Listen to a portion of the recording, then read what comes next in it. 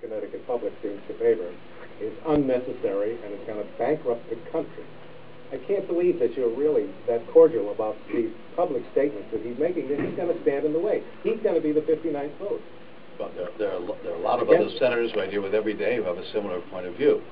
And we have to deal with that. That's part of the business we're in, trying to reconcile those differences. And Joe's no different than a lot of other senators who hold similar views. How do you reconcile that? I mean, he seems to be really setting his feet. Well, I'll let Joe speak for himself. He doesn't need me to try and explain why he's taking the position. I've listened to his arguments. I have a different point of view. I think that, again, the public option offers us, particularly in the area of reforming the health insurance issue and having an impact on health, reform of health care system. He says that you represent a group of people who are in favor of taking government control of the healthcare industry, that we don't need this and it's going to bankrupt the country. What's your response to that? Just in formal debate, what would you say?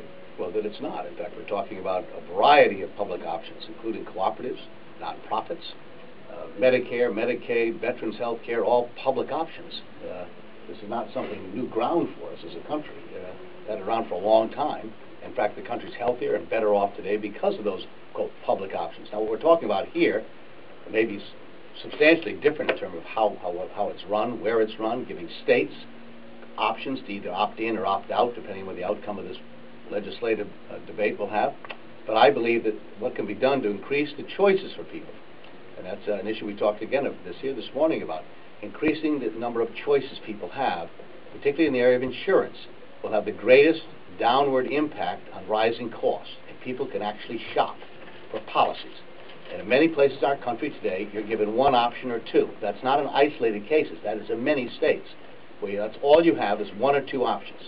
And as a result, you saw what happened here in our state of Connecticut, where the 30% increase was sought by Anthem settled on a 20% increase. We're watching health care premiums rise 5 times faster than wages. We spend 3 times more than our major global competitors economically on health care.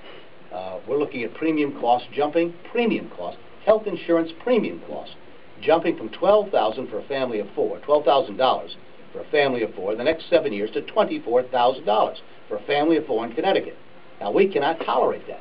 You cannot go from 17% of your gross domestic product to 35% as quickly as we may here and not expect major economic problems ensuing as a result of that. So I clearly believe one of the ways to do that is to have a public option on insurance so you can drive down those costs. Now, others have a different point of view, and I can respect the fact they have that point of view, but I think they're wrong. Do you think it can be reconciled? He's not the only Democrat that's raised issues about public options.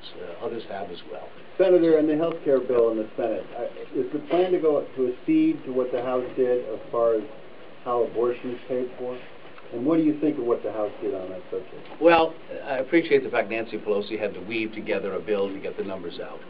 And the Senate's, I talked over the weekend to people who are involved in those negotiations. And when we get to that point, we'll sit down and see if we can't come to some accommodation. I'm not going to predict, nor could I predict, what the outcome of that negotiation would be.